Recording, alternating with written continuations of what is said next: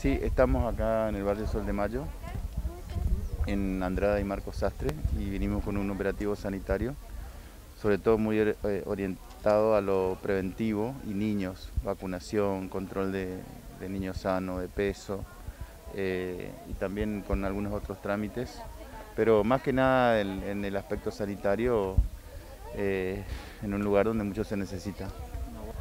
Sí, el hecho es, los vecinos, las vecinas saben que venimos a prestar un servicio que mejora la accesibilidad hacia los servicios de salud, cosa que a ellos les cuesta mucho si tienen que movilizarse para ir a un centro que esté, un centro más cercano al centro, digamos, o donde estén los CAPS o los SAPS.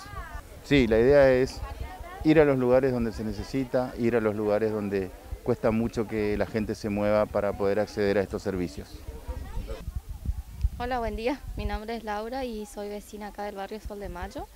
Y ahora vinimos a rellenar carpeta para la escuela. Por ejemplo, vamos a usar el servicio de odontología, pediatra, peso y talla.